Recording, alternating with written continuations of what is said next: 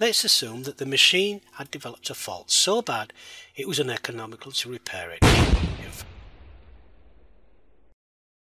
fact, the only items that were retrieved was the floppy disk and the E drive.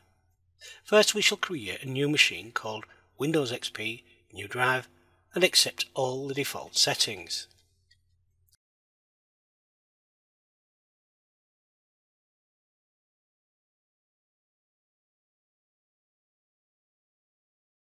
Now we click on Settings, then on Storage, followed by Add Hard Drive, then choose Existing Disk.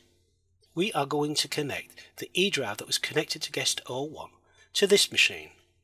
Click on Backup Drive. We also need the floppy disk drive adding, so we clicked on Add New Storage Controller, then Add Floppy Disk Controller.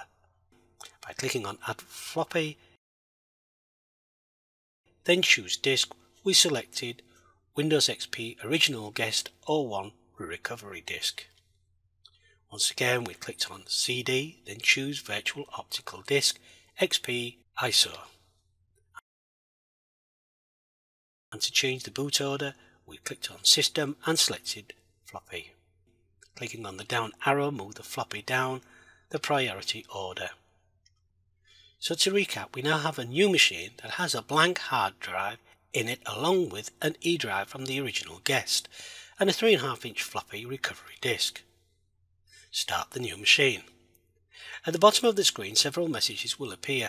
Once the message "Press F2 to run automatic recovery" appears, we press the F2 key.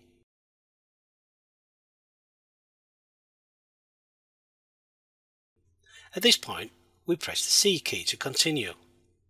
Most of the recovery is automatic, so we selected the default settings. At this point, Windows have gathered information about the backup, and so the restoration will begin.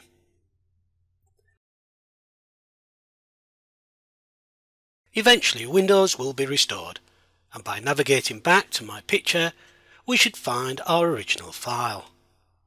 This is the ultimate backup that one can do, but we must remember that it is frozen in time.